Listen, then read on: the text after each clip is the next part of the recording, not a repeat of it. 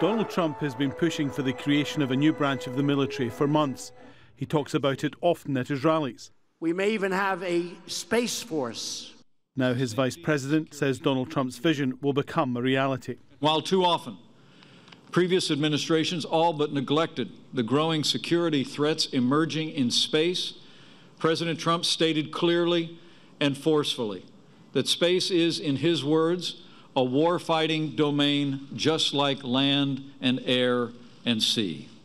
The new force will be used to protect US satellites in space, which provide vital services like communication. It can also protect spy satellites, which direct military operations. And there is the growing commercial space market too. It's not a new idea. In 1983, President Ronald Reagan called for a space-based missile defense system just a year after Congress demanded the establishment of a new space force. The defense system, dubbed Star Wars by critics, never got beyond the research phase.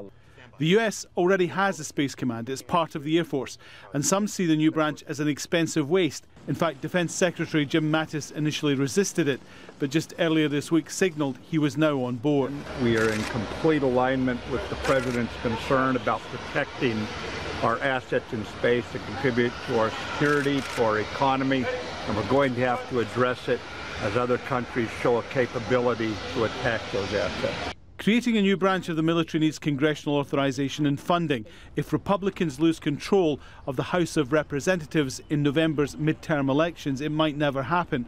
Former astronaut Mark Kelly says he doesn't see the point. There is a threat out there, but it's being handled by the U.S. Air Force today. Doesn't make sense to build a whole nother level of bureaucracy.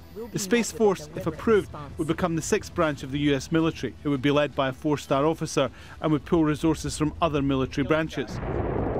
Russia has a Space Force. China's space program is run by the military, and the White House will include an $8 billion funding request for their new Space Force in the next budget. Alan Fisher, Al Jazeera, Washington.